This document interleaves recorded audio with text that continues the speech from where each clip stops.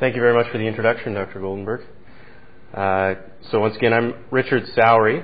I'm going to start the talk by telling you a little bit about myself because there's some urologists in Vancouver who I haven't met yet, and certainly some in the periphery who I also haven't met. So I'll just tell you a little bit about myself and how I ended up being in Vancouver working with Dr. Goldenberg and Gleave and So and group. My work is sponsored by the AUA Foundation Scholarship as well as the Prostate Center here. And I'm in the Department of Urological Sciences, both part of the Division of Urology of the Department of Surgery before and now the new Department of Urological Sciences. So it's an exciting time to be here in Vancouver. What I'm going to be talking to you about today is advances in prostate cancer chemotherapy, the dawn of a new era. It's a little bit melodramatic, but some of the points that I want to make is that things are changing rapidly over the last 5 years in chemotherapy for hormone-refractory prostate cancer, and in many ways it's an exciting time.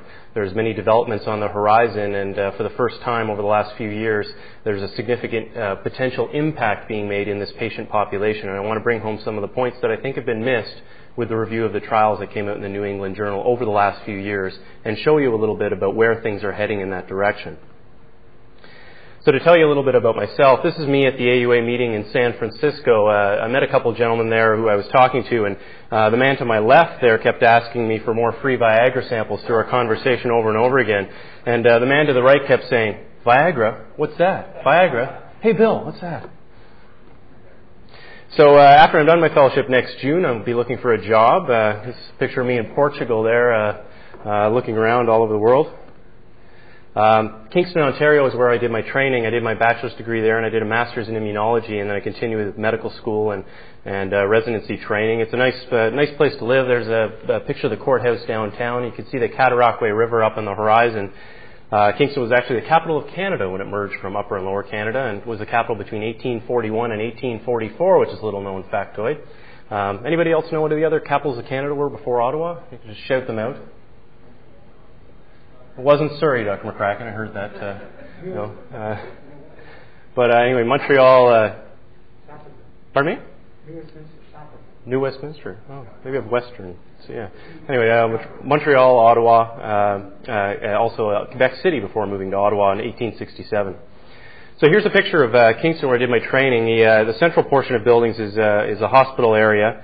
The leafy green hill off to the right of the slide there is where the principal's house is. Principal of Queens gets a beautiful spot right on the hill there. And the Center for Advanced Urological Research is right down at the bottom. If anyone goes to visit Kingston, the Clinical Trials Unit is in one of the homes along that street, as well as the Urology Research Institute. In 2005 they started there. Dr. Morales is the first director of that center. Being in Kingston, it's hard not to get involved in research. The guys are very supportive there, and throughout, they encourage me and encourage me to look into Vancouver, to stay in Canada to do research because of the exciting things that were happening in Vancouver with the Prostate Center and the group here. And so Dr. Morales is very encouraging. I appreciate that for him showing me.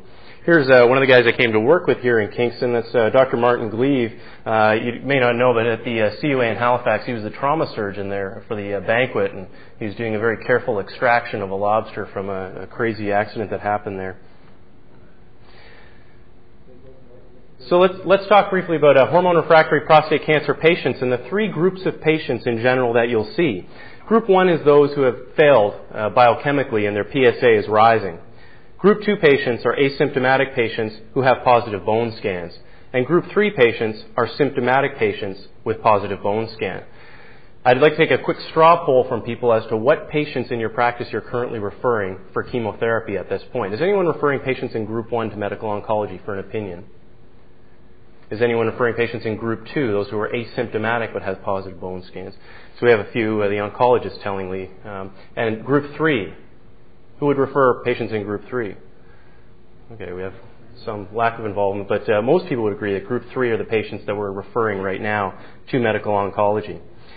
And as urologists, we're wary of new treatments, and sometimes that's good, because you want proven therapies with evidence-based medicine before referring your patients for potentially harmful treatments, unless they're going to help them in the situation of laser vasectomy. Of course, it's probably not any better than the gold standard. But we also don't want to be too hesitant to refer our patients to treatments that may help them and improve their quality of life and also improve their overall survival.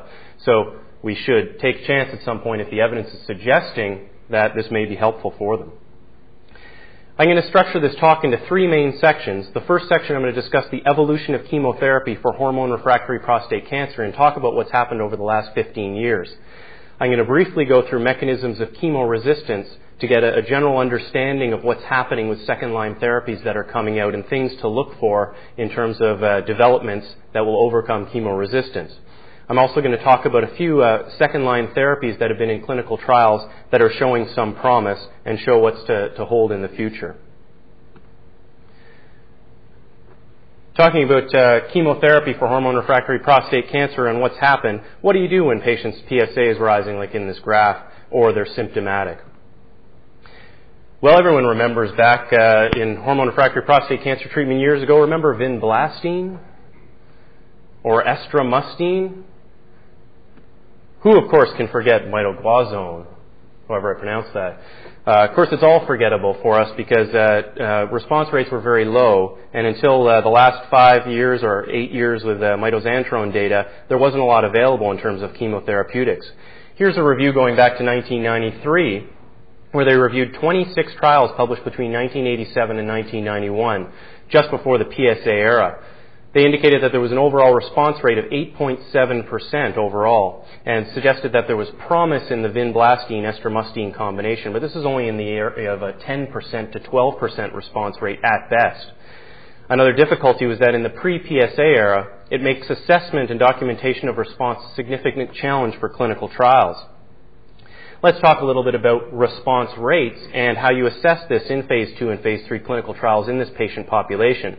It's good to know that a minority of patients have measurable disease in terms of visceral metastasis or tumor bulk, which is the common outcome measure for trials in oncology with response rates and new agents. There's a lack of established criteria for judging response and treatment of disease that was largely evident by bone scan only. And the question always comes up, are patients with visceral metastasis representative of hormone-refractory prostate cancer patients in general, the vast majority of which have bone scan positive disease? There's a quote from this review which is interesting to read, that chaos will continue to reign when the efficacy of one drug is reported to be 0 to 85%. When investigators continue to include stable disease findings in the so-called objective response category, thereby intimating that significant prostate cancer cell death has occurred. So that takes us to the PSA era, and what's changed? What has changed is that response to agents in clinical trials are beginning to be measured or began to be measured and reported in terms of PSA response. Is PSA a marker for survival? It's a bit controversial. There have been several phase 2 trials showing that a PSA decrement of up to 50% does correlate with an increased survival. So there is some phase 2 evidence suggestive of that, but it's not a surrogate marker for survival. In terms of how to use PSA response in these trials, in 1999 there was a consensus conference where they defined a partial response as a minimum of a drop of 50% PSA, which you need to confirm with a second value 4 weeks later, in the absence of anything happening to the patient in terms of clinical or radiographic disease progression. In contemporary use, PSA has become a standard method to screen for activity in phase 2 trials, although, as mentioned, it's not a validated surrogate marker for survival in phase 3 trials, although there is even data for that. We're going to start by talking about mitoxantrone. This goes back to the mid to late 90s and the developments in that. A Canadian trial by Dr. Tannick was the first to show that mitoxantrone may be effective in this patient population. This is a paper from 1996. This is a Canadian trial. Many centers were involved, including here in Vancouver. It was a phase 2 trial with 161 patients. One thing to keep in mind with this study when you look at the data is that pain was a prerequisite for enrollment in this study. So these patients had pain. That's group 3 of the original patients that we talked about. The primary endpoint that they were looking at was palliative response based on a questionnaire. And patients that got mitoxantrone had a 29% palliative response compared to a 12% for those with prednisone, which is the control group. A secondary endpoint that they looked at was that they did not increase their analgesic use, again looking at palliative response data. Most patients that responded in this study had an improvement both in quality of life and they had a decrease in PSA. So PSA did correlate with response in terms of palliation. Sure. Go back with that. Why was this a phase 2 rather than a phase 3 trial? I don't know the answer to that. It may be because this is the first getting into larger scale trial with mitoxantrone, and the next was the planned phase 3 if there was a potential benefit in survival. I don't know the answer as to why it was phase 2, 161. I guess because I often think of it as a phase 3 trial, but actually then the registration of the drug because of an efficacy endpoint. So a phase 3 trial is an efficacy endpoint. In this case, it was only life improvement. So maybe in retrospect, we consider that to be a phase 3 endpoint now, whereas then they weren't sure if they would get registration for it because it hadn't been done before. Right. So it's interesting if it was actually designed as a randomized phase 2. That's news to me. Right. So in this study, phase 2, duration of palliation was 43 versus 18 weeks, and they showed no difference in overall survival. Mitoxantrone was very well tolerated, and keep this in mind for later when we discuss about how these fit into treatment. 5 patients in the mitoxantrone group had possible cardiac toxicity, and only 1% though febrile neutropenia. An interesting point is that it was a crossover design, meaning if a patient was on prednisone and they were failing to respond, they could cross over into the mitoxantrone group, and 50 patients in the trial did that, 10 of which have ultimately responded to mitoxantrone. But as a result of this crossover design, the study was very underpowered to assess survival. Some people do think that mitoxantrone may have a survival benefit, but it wasn't indicated, and it wasn't indicated in this trial because of the underpowered nature of the study. Another study came along which was designed as a phase 3 with 242 patients from Dr. Kantoff out of Boston. This was published in 1999 looking at mitoxantrone. This study was powered to detect a 50% improvement in overall survival as the primary endpoint. Slightly different patient population, however, where greater than 1/3 of them had no pain on enrollment, which is different than the Canadian mitoxantrone study. Keep that in mind when you interpret the results of this study. The primary outcome looking at survival showed no difference, 12.6 versus 12.3 months. There was a slight difference in time to progression, though, which was statistically significant, 3.7 months in the mitoxantrone group compared with 2.3 months in the prednisone group. There was an indication that PSA was associated with a longer survival. If you had a higher than 50% decrease in your PSA, you did have a slightly better survival. Again, mitoxantrone very well tolerated, similar to the other group, about a 5% grade 3 or 4 cardiac dysfunction toxicity. The study's 50% improvement in overall survival is perhaps overly optimistic, and so that's one of the reasons that it was probably not shown in this study. It wasn't as large as the docetaxel studies that came out a few years ago. The summary of mitoxantrone is that because of these trials, it became approved by the U.S. FDA for the palliative treatment of symptomatic prostate cancer, even though the second trial, as mentioned, many of the patients did not have pain on enrollment. There was no improvement in overall survival, but this is possibly due to the design of the studies in that they were underpowered, the placebo group being compared to prednisone, not compared to true placebo as well. It was very well tolerated, and it was thought that this would be a very useful control arm in future phase 3 trials, and that's why we see mitoxantrone come up again in the subsequent trials. So evolution number 2 is the taxanes and the trials that everyone has seen over the last couple of years, but we'll review the salient points of those trials. The first one was TAX 327 here, again with Dr. Tannick and group, including Dr. Chi, and Vancouver was a site investigator too. This was published in October 2004, looking at docetaxel plus prednisone compared to mitoxantrone plus prednisone. This is the largest randomized trial for metastatic prostate cancer patients yet. Phase 3 trial, 1,006 patients. There are 3 arms to the study. Patients were placed either on docetaxel every 3 weeks in prednisone, docetaxel every week in prednisone, or mitoxantrone every 3 weeks in prednisone, the third group established by the previous trials.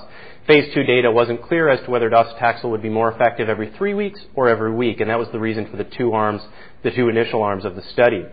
The patients in this group, let's look at who they were and so how we can apply the data to these patients. 45% of these patients had pain.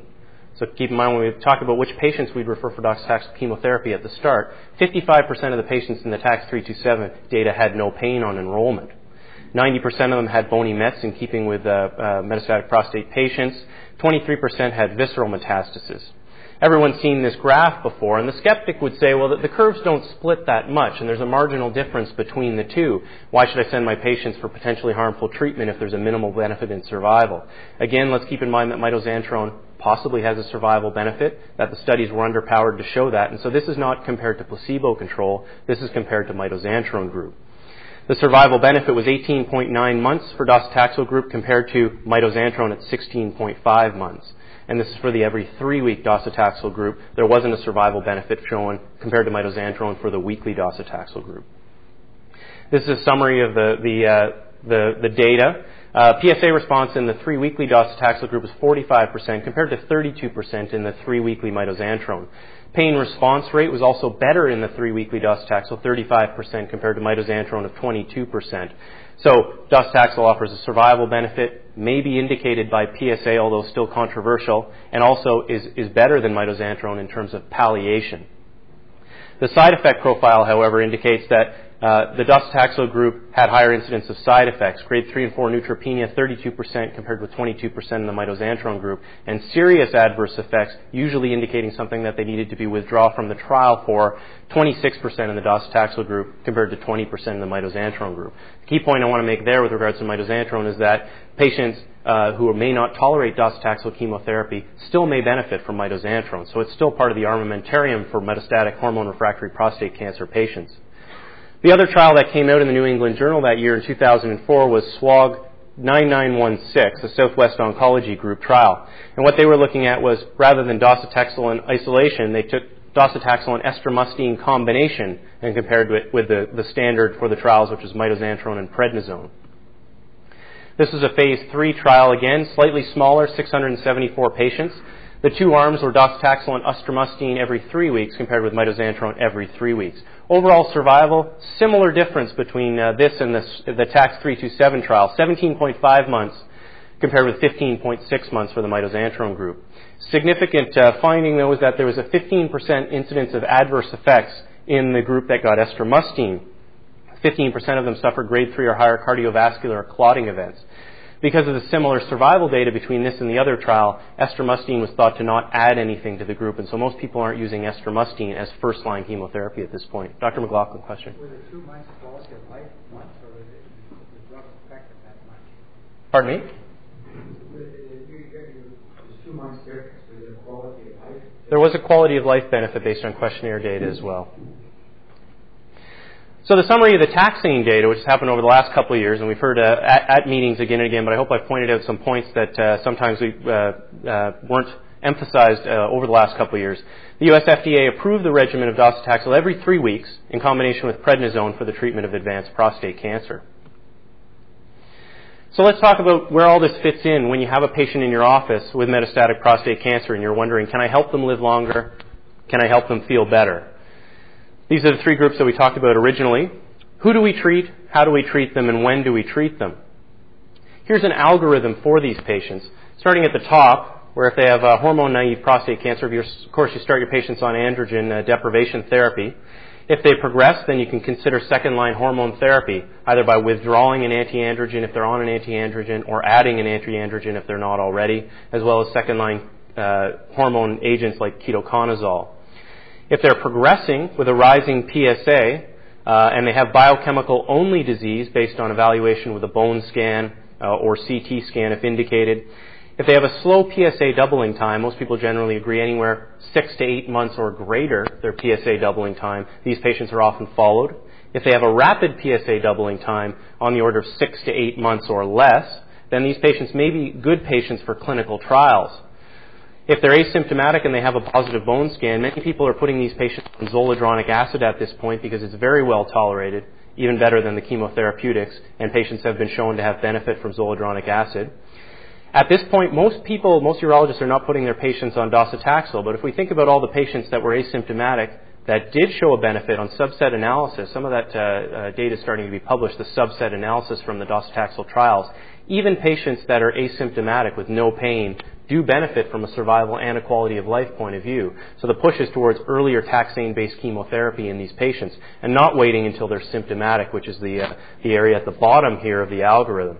These patients, most urologists put them on zoledronic acid as well as docetaxel if they can tolerate it, refer them to medical oncology. If they can't tolerate docetaxel, keep in mind that they still may benefit from mitoxantrone chemotherapy. And again, radiation or strontium radioisotopes if they have diffuse bony metastasis. But the key point of all of this is that patients may benefit from treatment earlier. We're going to talk a little bit now, second section, just briefly about chemoresistance. Here's a picture during the snowstorm last week. That's Jeff Gatto there on a motorcycle. He helped me take a picture with a sign for the resistance portion of the slide. Let's look at chemotherapeutics and how they work and get a general understanding of what areas we may be targeting with second-line treatments and chemo-resistant disease. Chemotherapeutics can be classed into a group of antimetabolites like 5-FU or methotrexate, which act to inhibit purine or pyrimidine synthesis as DNA is replicated. Another type of chemotherapeutic category is the intercalating agents, which are genotoxic agents binding and damaging the DNA or the enzymes involved in DNA synthesis. Cisplatin is a good example of that. Methotrexate, or mitoxantrone that we talked about, is an example of an intercalating agent binding to the grooves of the DNA and preventing DNA replication through damage. Spindle poisons, which is inhibitors of the mitotic spindle, which allow the chromosomes to separate during division, that's on the bottom right there, is the group that the taxanes fall into. Docetaxel chemotherapy, paclitaxel chemotherapy, or spindle poisons. This diagram shows the tubulin subunits, which help the chromosomes to separate on the top left here. As they polymerize and form the spindle in order to separate the chromosomes, docetaxel binds to an agent called beta-tubulin, and that prevents them from separating after chromosomes. So it prevents depolymerization and prevents cell separation. Estramustine helps with that by binding to some of the microtubule-associated proteins, and both of them prevent the spindle from separating the chromosomes. And so what you get is interruption in metaphase and apoptosis as a result of the failure of these to separate. This is a list just to get a general idea of all of the different mechanisms of chemoresistance, and many of these are under investigation right now for chemoresistant disease, both in prostate cancer and in other oncology cancers. Altered membrane transport, such as MDR gene encoding the P-glycoprotein, MRP1, which efflux chemotherapeutics out of the cell. Altered target enzymes like mutated topoisomerase II, which helps with DNA separation and replication. Decreased drug activation, increasing drug degradation, such as altered expression by drug metabolizing enzymes. Drug inactivation due to conjugation with glutathione and other proteins. Subcellular redistribution, drug interaction, enhanced DNA repair. Failure of apoptosis as a result of mutated cell cycle proteins, such as tumor suppressor protein P53, as well as upregulation of cell stress survival proteins, such as clusterin and HSP27, which is the work that the lab that I've been fortunate to be a part of has been working on. The third section, we're moving on to second-line therapies under development for patients failing docetaxel chemotherapy. And I'm going to look at 3 agents that are under development as second-line treatments for patients failing docetaxel. Satraplatin is the first. Epothilones will be the second. And then I'll talk about OGX-011, a clusterin antisense, and show you some of the work that I've been involved in the lab last year. Satraplatin is developed by Spectrum Pharmaceuticals. It's a third-generation oral platinum-based compound. There was a phase 3 study looking at satraplatin with prednisone. This is as first-line treatment, which showed that there was an increase in progression-free survival, 5.2 months versus 2.5 months. This is for second-line treatment, or for first-line treatment, sorry. This trial was prematurely closed due to sponsorship difficulty, and that was for first-line chemotherapy. There is a phase 3 trial that is evaluating satraplatin with prednisone as second-line therapy in patients with hormone-refractory prostate cancer. So these are docetaxel failures. And there was an improvement in median progression-free survival from 11 weeks to 9.7 weeks. Fairly minimal. That's one of the problems with this so far. The survival data available in fall 2007. There are some unresolved issues with satraplatin for use as a second-line chemotherapeutic. One is that progression-free survival was the primary endpoint based on bone scans and pain progression. Progression-free survival is controversial as a surrogate marker for metastatic hormone-refractory prostate cancer, so the ultimate evidence is going to be in the survival data, which isn't available yet. And many skeptics, and fair enough, would say that 9.7 versus 11 weeks is statistically significant because of the size of the trial, but it's quite questionable clinically. So it's been submitted for fast-track review, but survival data will determine the outcome of this agent. Epophilones, here's a picture of the bacteria. It's from the Myxobacterium, and Syringium cellulosum is the picture of the bacteria that produces this. It's a naturally occurring compound of the epophilone class, and it's demonstrated preclinical activity in a number of taxane-resistant prostate cancer cell lines. As mentioned, it's derived from that bacteria that we showed, and originally it was isolated in South Africa off the shores of the Zambezi River. There's a picture of Victoria Falls there. I don't know if anybody got up to there. People were in South Africa recently. Anybody see Victoria Falls? No? It's a little ways away, but that's on the border of Zimbabwe and Zambia. Wouldn't be a bad research project to go and collect epophilones from that area, I guess. So a semi-synthetic derivative of this naturally occurring agent is ixabepilone, and it's been being developed by Bristol Myers Squibb and is under development. This agent was originally identified as an antifungal and noted to have potent cytotoxicity against multiple cell lines. It's similar to the taxanes in that it's a tubulin polymerizing agent. The advantage of it from a preclinical point of view in the lab compared to docetaxel is that it's less susceptible to P-glycoprotein-mediated drug efflux. So there's some basic science rationale why it may be helpful for chemo-resistant patients. In phase 2 trials, they showed that PSA response rates for the single agents was 33 to 48%, and in combination with estramustine, 69%.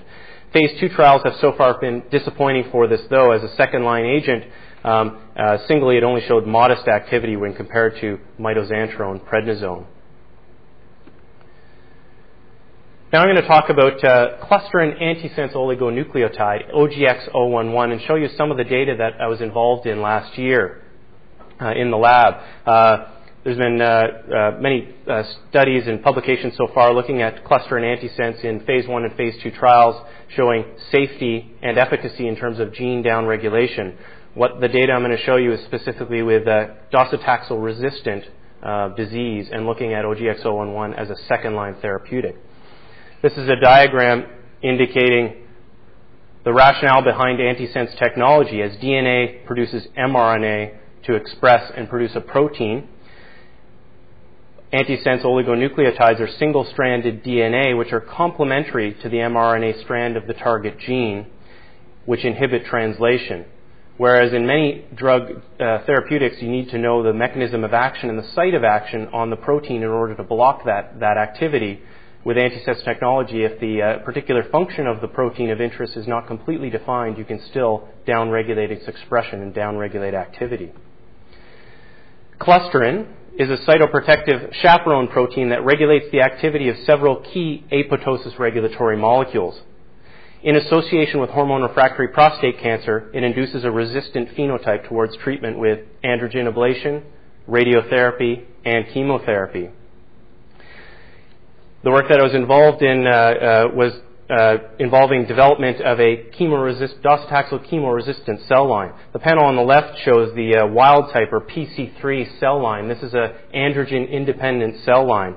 The one on the right is a picture of the morphology of the chemo-resistant cell line. When looking at the cells, many of them were quite large, giant cells with multinucleated cells. So you can see a visible difference on serial exposure to docetaxel chemotherapy and the development of this chemo-resistant cell line, that they were a different group of cells. The chemo-resistant cell line, designated PC3R, were multi-drug resistant to mitoxantrone, to docetaxel, and to paclitaxel-based therapy. As an example there in the middle, you can see docetaxel. An IC50, or the amount of drug that killed 50% in a tissue culture vial, was 64 nanomolars in the wild-type PC3 cell line and 1,350 nanomolars, so significantly more chemoresistant after serial exposure to docetaxel chemotherapy. This is a Western blot looking at protein expression of clusterin in the far left panel at the top there. See if I can get the pointer. Here is the amount of protein, that clusterin protein, produced in that androgen-independent PC3 cell line. And if you serially expose the cells to docetaxel chemotherapy over time, This is 5 nanomolars of docetaxel serial exposure. Clusterin is chronically elevated in this resistant cell line, and that's what the pink in this graph is showing. In the slide, we're also looking at other cytoprotective proteins like HSP27, but there was no increase in serial exposure to other chaperones that we looked at. In the lab, we looked at whether we could downregulate clusterin expression by using this antisense agent. Here's the PC3. You can definitely downregulate. Here's the antisense, much less protein than in the wild type here. And it was sequence specific. If you mix-matched an agent, an antisense agent, which is a random scramble in terms of its target, you would not downregulate. This is also true in the resistant cell line. Here's the decrease in protein by giving that antisense agent compared to the wild type. Again, clusterin much higher in the resistant cell line as compared to the wild type. This graph indicates in the tissue culture whether you could sensitize these cells to docetaxel chemotherapy. The blue here is the wild type. So these are the normal PC3 androgen-independent cell line. Docetaxel chemotherapy concentration down here, and cell proliferation. So decrease in these graphs here is cell killing. You can see that the solid blue line compared to the dotted blue line indicates sensitization of the wild type cell line to docetaxel chemotherapy. And here's the chemoresistant here. And again, with antisense clusterin, you could sensitize these cells to chemotherapy. That's also true in mitoxantrone, showing similar data here. This is the in vivo model looking at subcutaneous xenografts in mice. And again, similar color scheme. The blue represents the wild type PC3s implanted under the skin of the mice and looked at what happened to their growth over time. All of the groups growing here. The dotted line is with the antisense and chemotherapy in the wild type PC3 lines. And here, the solid blue line is without antisense treatment. The same thing is true in the resistant cell lines here, in that antisense sensitized these and made the subcutaneous xenografts grow at a much slower rate than those not treated with antisense. This is the mitoxantrone graph showing similar, although mitoxantrone had a less effect on the subcutaneous xenografts.